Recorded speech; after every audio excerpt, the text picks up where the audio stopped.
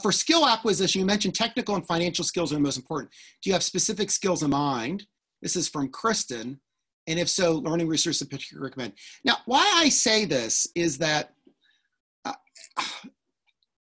people, when they're hired today, especially young professionals, it's kind of assumed there's certain things you can do.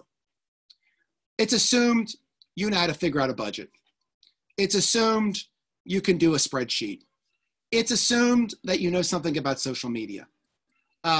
We're kind of in that world now. It used to be those things would be learned or you'd have somebody that does it.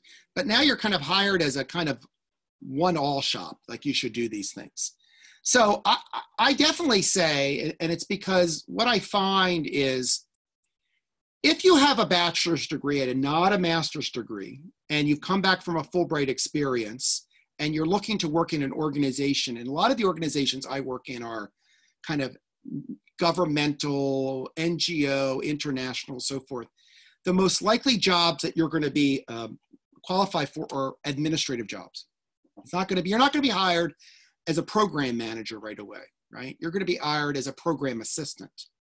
And so as a program assistant, you're going to be supporting other program managers. You could advance up to that, but you're going to be supporting other people. How you're going to be supporting them is through managing their budgets, organizing their travel, maybe supporting an event on the back end, maybe from a logistical standpoint. That doesn't mean you can't contribute your language skills and these other skills, but the reality is that that's kind of where you're going to find yourself. So that's why having budget and finance experience, knowing how to write a grant, for instance, especially if you're going to be hired by a not-for-profit, becomes really important.